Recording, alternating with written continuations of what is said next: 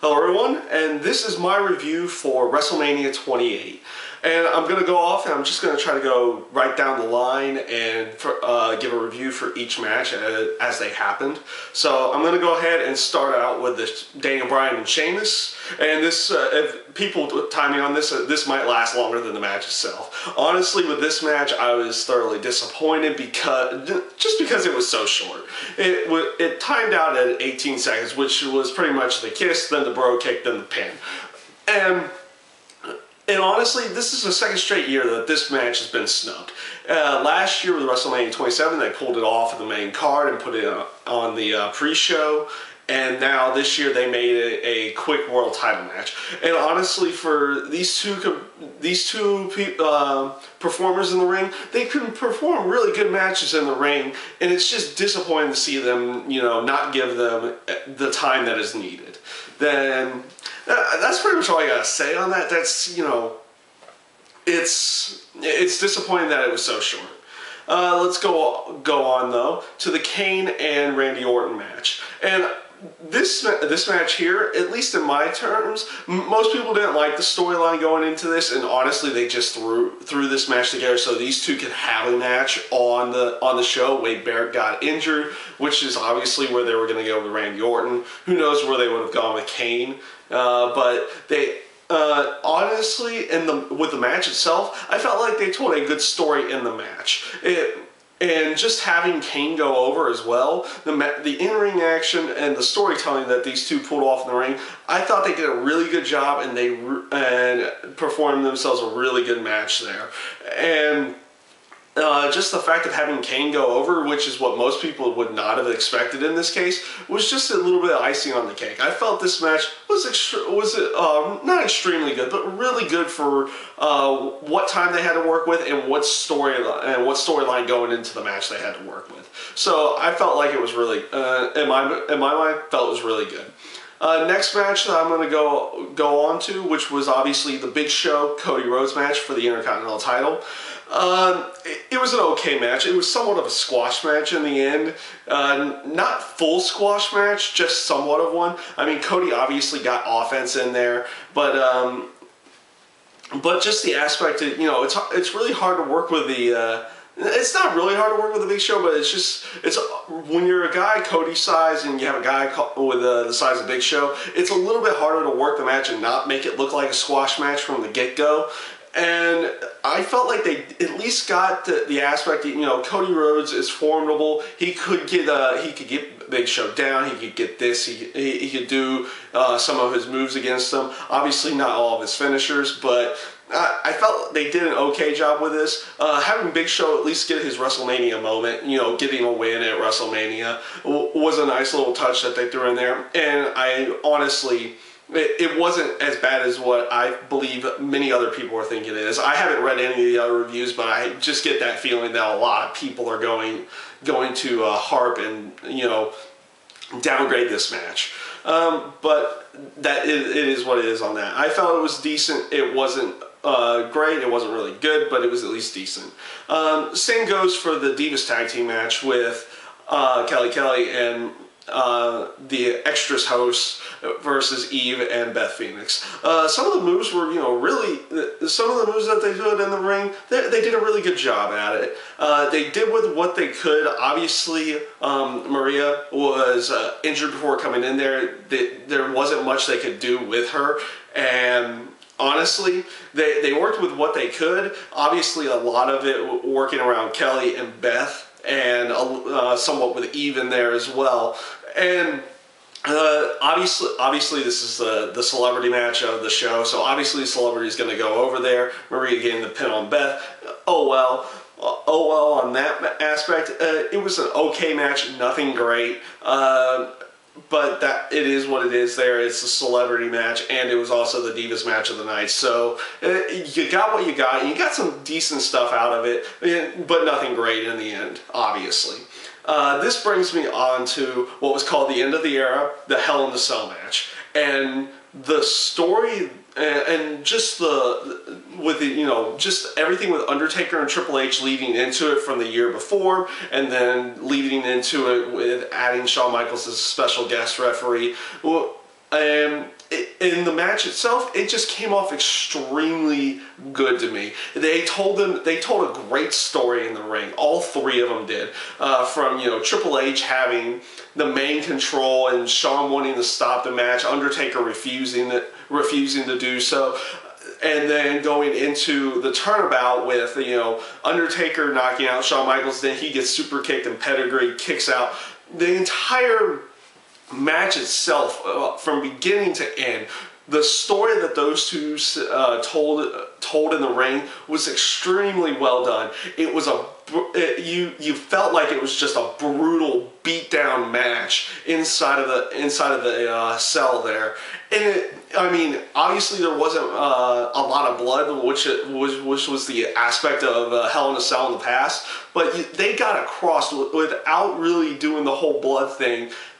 Getting the just getting the aspect of it being a brutal match across to the fans extremely well. They were into it from the beginning to the end. I thought it was great. Probably one of from what I've been watching, and from all the WrestleManias I've watched in the past, this is probably one of my favorite matches now. Just these two. It's not my top match, but it's definitely up there on one of my favorite matches to watch of all time for WrestleManias. After that was the 12-man tag team match.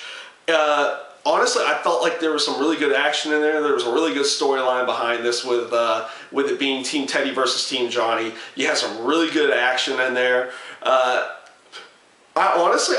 I did not mind the whole, Eve getting in the ring and pretty much costing Team Teddy there in the end. That's good. That plays to her character, that she wants to be behind Zack Ryder and everything, but she's just kind of using him to get where she wants. And costing Team Teddy the match kind of worked for me. And like I said before, you had some really good in-ring action in there. I felt it wasn't designed to be a great match, but it was a decent match. It was a lot of fun to watch. And the little tidbit at the end with Eve kicking Zack Ryder below the belt was a nice little touch and fully solidifies her as the heel. And she's obviously going to go away from Zack Ryder, or they're going to start a feud together. Who knows what they're exactly going to do there. But pretty much, I felt like everybody in the match, they had a nice little part in it. They were able to at least showcase a move or two, get in there. The only person that was really a downfall to the match to me was the Great Khali, but Khali had, just the way his body's built and everything, it's really hard for him to do anything overly exciting to watch. So it is what it is there. He was pretty much the only down point to that match in my mind. The next match is obviously the CM Punk Chris Jericho match, and this is my second favorite match of the night. Obviously, Undertaker Triple H is my favorite match of the night right there. This is my second favorite. They told the added stipulation with CM Punk if he got disqualified and he would lose the WWE title. I don't think they actually needed to put that in there, but it did add a nice little storytelling element for the beginning of the match. Jericho trying to get Punk disqualified so he would just lose the title that way, and then they kind of just got away from that. And unfortunately, it felt like the crowd died a little bit while they were trying to tell that part of the story in the ring, but the crowd picked up and everything going into the rest of the match, which was an extremely great wrestling match between the two of them. They put especially at the end there with all the reversals, reversing from the walls of Jericho, going into the them two rolling up, reversing roll-ups, going into the Anaconda Vice, Jericho getting out of there, and eventually leading into the finish with Jericho tapping out to the Anaconda Vice. It was all extremely well done, and everything in between there was extremely well told. I thought it was a really good story they told in the ring, and it felt like it was it came across that way, and it was a great match overall, and it was a lot of fun to watch. Now, the next little segment they had, which was Brutus Clay, and well, moving on. Let's go to the main event after that. I'm not really going to talk too much about the musical performances beforehand for John Cena and for The Rock's entrance. It is what it was. They weren't bad. Obviously, they could perform in front of a live crowd. Both performers sounded extremely well, but I didn't really.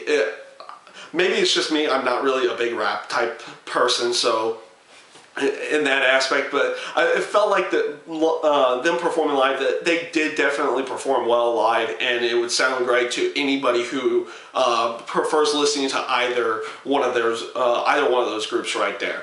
Now to the match itself. I had expectations for the Rock Cena match. My expectations weren't really set all that high. My expectations for that match were put on a mediocre match, tell a decent story, and then let the fans carry the rest of the match to make it seem epic.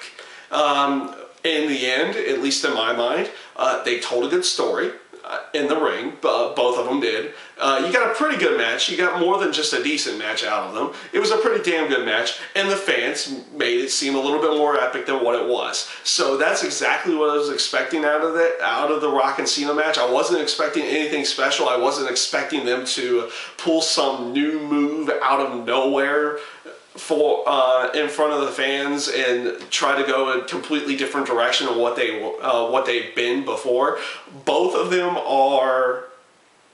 Both Rock and Cena are essentially Hulk Hogan. So I was really worried about this match being bad because both of them were essentially Hulk Hogan. Both of them always have thrived on getting beaten up and then coming back and ending the match within a few moves. So I was always that's what made me worry. And in the end, I felt like you got a pretty good match out of it. You got a well-told story by both guys in the ring. And the fans definitely made this match seem a lot more epic than what it was. And honestly, this match, which was supposed to pit icon versus icon, Rock, a past icon, versus John Cena, a current icon, that match was a lot better than the Rock-Hogan match that would happen in Toronto 10 years ago, in my mind. So, and that was mostly because back then, it might have been just because of age difference or something like that. There was just a lot of botching going on in there at that point in time. Here, no real botches. It was really good. They did all their moves and they performed them extremely well. I felt like it was pretty well done. So overall, I would probably give WrestleMania, it was a pretty decent WrestleMania. Probably in the terms of, more in the terms of good than decent. I would probably give it about a 7 out of 10. It was definitely a lot of fun to watch. I had a few friends over. We ended up watching. We all had a lot of fun watching. And overall, the show itself it was a pretty good show this time around. And you know, that's pretty much all I've got to say about WrestleMania 28. I hope you guys do enjoy my review here. I will be doing a Monday Night Raw review tomorrow morning or afternoon or close to the evening here. And hopefully, like I said, you'll enjoy my reviews coming up here in the near future. And I do thank you for watching.